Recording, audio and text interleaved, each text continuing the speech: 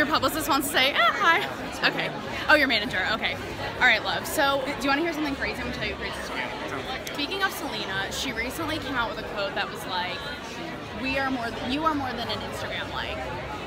So I was so fed up with Instagram. I started this initiative with this whiteboard called We Are More because I'm like, we deserve to show more than a fucking perfectly filtered photo. Amen. Yes.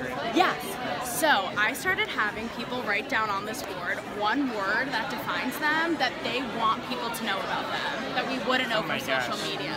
It can be as silly or as serious as you want it to be. If I'm being completely honest. Yes, please. That's the point. Okay. Okay. I'm going to have you explain. Strange.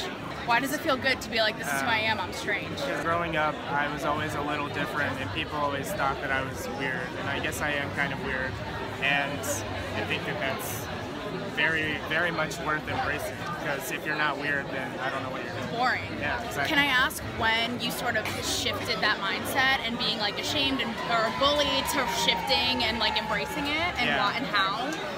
Probably around the time I was like 17 or 18, you know, I grew up, I met some really great friends who allowed me freedom in a weird way, like let me know that they didn't care who I was or what I was. It allowed that's the key. It's surrounding yourself with the people who will be like, fuck it, you know? Yeah, and so at that point I kind of just accepted, like, this is what it is. I'm weird, I'm wearing a checkered suit. So here's what I'm going to ask of you.